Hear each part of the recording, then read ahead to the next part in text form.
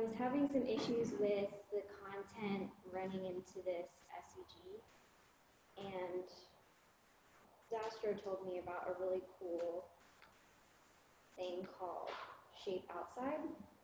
And so basically, it's like a text wrap in CSS. The only thing was I'm using inline SVGs for almost everything, but for this, I found that I needed to use it as an image.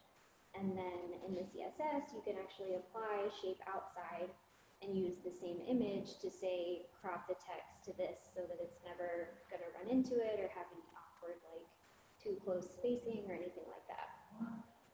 Another thing I have is I'm using Relax.js to create like a parallax effect on the animals in the hero to kind of add some interest. I also got to play with intersection observer, so like the pause that are activated on scroll is using intersection observer, which is just an API that lets you figure out like where the user is on the page, and it lets you do like scroll-based animations.